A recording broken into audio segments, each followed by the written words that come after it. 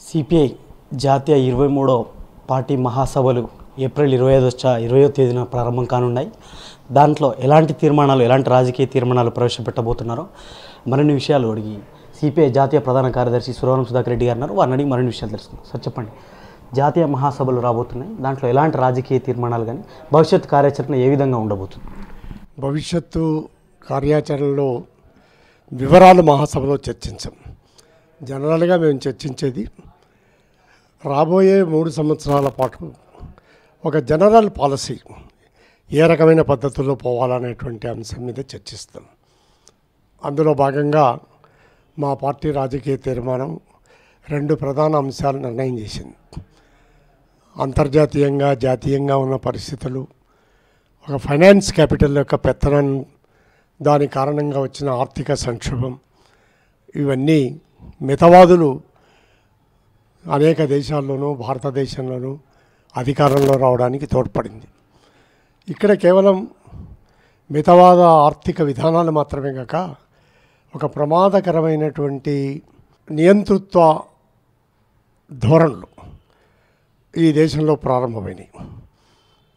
మతోన్మాదం పెరిగింది. మతం ద్వారా ప్రజలను చీల్చేటువంటి ప్రయత్నాలు జరుగుతున్నాయి. మత ఘర్షణలు గతం కంటే చాలా తీవ్రమైనటువంటి స్థాయిలో పెరిగినాయి. మైనారిటీల మీద, దళితుల మీద దాడులు పెరుగుతున్నాయి.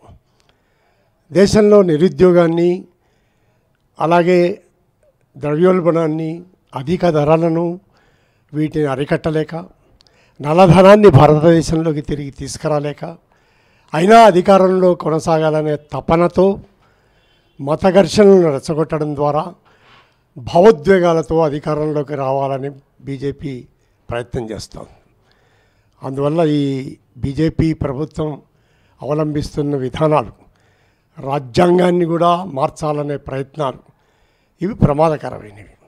మేధావుల మీద వేట కొనసాగుతోంది. ఇవన్నీ ఫ్యాసిస్ట్ అనుకూల ధోరణి. ఇది ఇంకా తీవ్రతరం కాకుండా వీటిని ప్రతిఘటించాలని, ఆ ప్రతిఘటన కోసం సెక్యులర్ ప్రజాతంత్ర వామపక్ష శక్తులు, వ్యక్తులు, మేధావులు, ప్రజా సంఘాలు వీరందరూ కలిసి ఒక విశాలమైన ఐక్య వేదిక ద్వారా ఈ ప్రతిఘటన పోరాటాన్ని సాగించాలని చెప్పని మా పార్టీ పిలిపించింది. అలాగే దేశంలో సమస్యల పరిష్కారానికి వామపక్షాలు మాత్రమే నిజమైనటువంటి ప్రత్యామ్నాయాన్ని చూపగలుగుతాయి. అలాంటి ప్రత్యామ్నాయాలకు సంబంధించినంత వరకు నిరంతరం ప్రజల్లో ప్రచారం చేయాలి. దానికి ఒక సైద్ధాంతిక రాజకీయ పోరాటాన్ని సాగించాలి. కేవలం అధికారంలో ఉన్నటువంటి పార్టీ లేక పాలక వర్గాలు చేస్తున్నటువంటి తప్పులను వివరించడమే కాక ప్రత్యామ్నాయ పరిష్కార మార్గాలు ప్రజల ముందు చూపిస్తూ తద్వారా వారిలో అవసరమైనటువంటి రాజకీయ చైతన్యాన్ని పెంపొందించాలి. వామపక్షాల ఐక్యత దీనికి చాలా కీలకమైనటువంటి అంశం. అందుకని వామపక్షాలు ఈ పోరాటాన్ని సాగించాలి. అదే సమయంలో విశాల ఐక్య వేదిక ద్వారా ప్రతిఘటన పోరాటం సాగించాలి. ఈ ఒకదానికొకటి వైరుధ్యం లేనటువంటి అంశాలని భావిస్తున్నాం. సరే, ఇప్పుడు మీరు అన్నట్టుగానే వామపక్షాలు ప్రజా సమస్యలకు ఐక్య వేదికలకు ఏర్పాటు పోరాటం చేస్తూనే భవిష్యత్తులో కలిసి బూర్జువా పార్టీల మీద పోటీ చేస్తాయని అనుకోవచ్చు అంటారా? వామపక్షాలకు సంబంధించినంత వరకు సహజంగానే కలిసే ఉద్యమాలు, పోరాటాలు నడుపుతాం. ఎన్నికల ఎత్తుగడలు వేరు, అలాగే ఈ ప్రతిఘటన ఉద్యమం వేరు. ఎన్నికలు వచ్చినప్పుడు సహజంగానే ఆయా అవసరాలను బట్టి రాజకీయ పార్టీలు, వామపక్షాలు తమ యొక్క ఎన్నికల ఎత్తుగడలను నిర్ణయం చేసుకుంటాం. ప్రస్తుతానికి వామపక్షాలు ఎప్పుడైనా బూర్జువా పార్టీలను వ్యతిరేకిస్తాయి, ప్రజా సమస్యల మేరకు మాత్రమే వ్యతిరేకిస్తాయి. ఎన్నికల్లో అదే బూర్జువా పార్టీలతో పొత్తు పెట్టుకోవడానికి ఏ విధంగా జరుగుతుంది? సహజంగానే ఈ బూర్జువా రాజకీయ పార్టీలు అనేటువంటివి, వామపక్షాలు, ఇవన్నీ పార్లమెంటరీ ప్రజాస్వామ్య వ్యవస్థలో ఒక భాగం. ఇలాంటి ప్రజాస్వామ్య వ్యవస్థ కొనసాగుతున్నటువంటి సమయంలో విభిన్న కారణాల రీత్యా ఆయా రాష్ట్రాలలో ఉన్నటువంటి అత్యంత నియంతృత్వ, అవినీతికర పద్ధతులకు వ్యతిరేకంగా ఉండే ప్రభుత్వాలకు వ్యతిరేకంగాను, లేక మతానికి వ్యతిరేకంగాను, ప్రతిపక్షాల బలాన్ని పెంచుకునేందుకు గాను ఎన్నికల ఎత్తుగడలతో వామపక్షాలు కూడా కొంత తమ బలాన్ని పెంచుకోవడానికి ప్రయత్నం చేస్తాయి. అలాంటి ఎన్నికల ఎత్తుగడలు వేరు, ప్రజా సమస్యల మీద పోరాటాలు వేరు. సరే, ఇప్పుడు ప్రస్తుతం దేశంలో పరిస్థితులు చూసుకుంటే ఒకవైపు విజయ్ మాల్యా కానీ, లలిత్ మోడీ కానీ, నీరవ్ మోడీ కానీ ఈ బ్యాంకులకు కట్టే డబ్బులను ఎగవేతని ఏ విధంగా సిపిఐ పార్టీగా మీరు ఏ విధంగా చూస్తారు?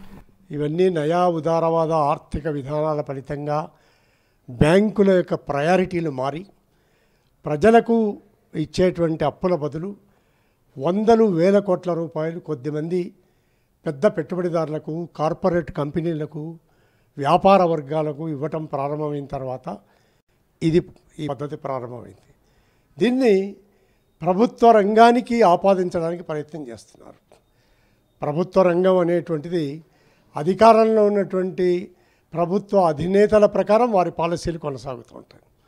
అది దుర్వినియోగం కావచ్చు, కొన్ని సందర్భాలలో సద్వినియోగం కావచ్చు. ప్రజాస్వామ్యమే ఆ రకమైనటువంటి పద్ధతుల్లో ప్రజాస్వామ్యం మంచిది, రాజ్యాంగం మంచిది, అంబేద్కర్ ఆ మాట చెప్పాడు. అయితే ఈ మంచిని కొనసాగించాలంటే ఆ మంచి బుద్ధి అధికారంలో ఉండేవారికి ఉండాలి. వారి దగ్గర అది లేనప్పుడు ఈ రకమైనటువంటి సమస్యలు వస్తాయి. ఉదాహరణకు ఇప్పుడు నీరవ్ మోడీకి సంబంధించిన సమస్య కానీ, అంతకుముందు విజయ్ మాల్యా, లలిత్ మోడీకి సంబంధించిన సమస్యలు కానీ, వారు విదేశాలకు పోయేదాకా ఆగి ఆ తర్వాత లుకౌట్ నోటీసులు పంపించడం అనేది ఈ ప్రభుత్వం కావాలనే చేస్తుందనేటువంటి అభిప్రాయం ప్రజలకు వస్తుంది. 2016లో నీరవ్ మోడీ మీద ఆరోపణలు వస్తే 2 సంవత్సరాల పాటు ఆయన ఈ దేశంలో ఉన్న చర్య తీసుకోకుండా, అరెస్టులు చేయకుండా, ఆయన విదేశాలకు పోకుండా నిరోధించకుండా, ఇప్పుడు ఇది ఎప్పుడో 2011లో జరిగింది, మాకు సంబంధం లేదని చెప్పిన సమస్య కాదు. ఇవాళ అధికారంలో ఉన్నవారు ఎందుకు దీనిపైన సరైన సమయంలో విచారణ జరపలేదు అనేటువంటిది. దీనికి సంబంధించి ఏ పార్టీ వారు దీనికి బాధ్యులని చెప్పి మేము ఆరోపణ చేయట్లేదు.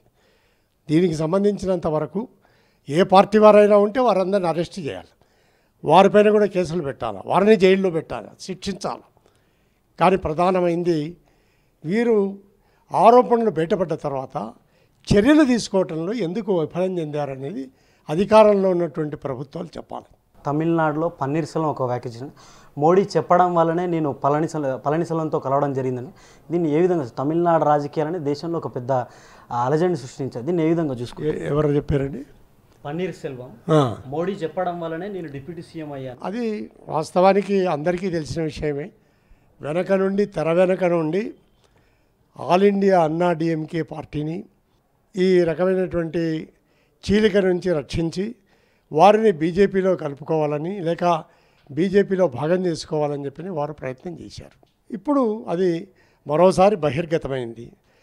కేవలం భారతీయ జనతా పార్టీతో వారికి ఉన్నటువంటి సంబంధాల మీద ప్రజలకు అనుమానం కారణంగానే ఆల్ ఇండియా అన్నా డిఎంకేను మొన్న ఉప ఎన్నికలో ప్రజలు తీవ్రంగా ఓడించి మరింత అప్రతిష్ట పాలైనటువంటి శశికళ గ్రూపుకు సంబంధించినటువంటి వ్యక్తిని ఎమ్మెల్యే గెలిపించారు.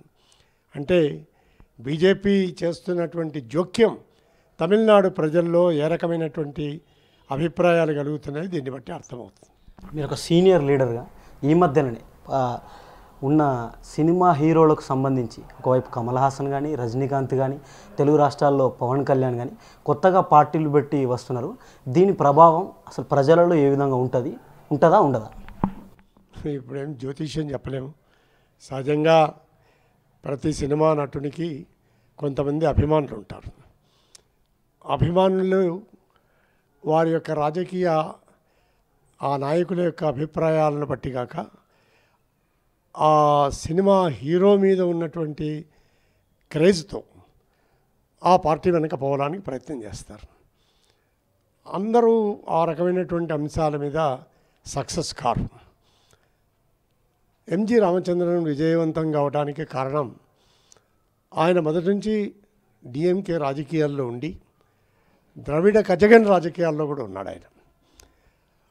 ఆ తర్వాత అన్నాదురై చనిపోయిన తర్వాత ఆ రాజకీయాలలో ఇవ్వడలేక ఆయన కొత్త పార్టీ పెట్టుకొని ఆల్ ఇండియా అన్నా డిఎంకే పార్టీని పెట్టుకొని ఆయన విజయం సాధించడానికి ఆయన రాజకీయ నేపథ్యం కూడా కారణం.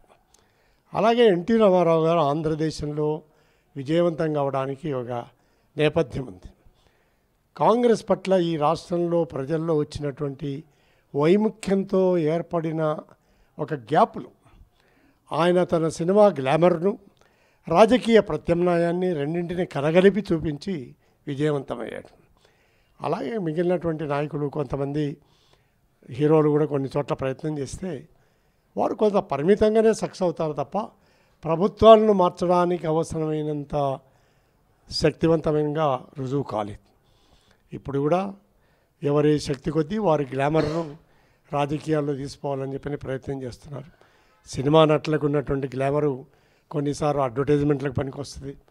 ఆ అడ్వర్టైజ్మెంట్లకు సంబంధించినంత వరకు అడ్వర్టైజ్మెంట్కు వీరికి ఏ సంబంధం లేదు. ఇప్పుడు కొత్తగా మీరు ఎవరికైనా బ్రాండ్ అంబాసిడర్గా ఉంటే మీరు కూడా బాధ్యత వహించాలని చెప్పి చట్టం రాబోతున్నది.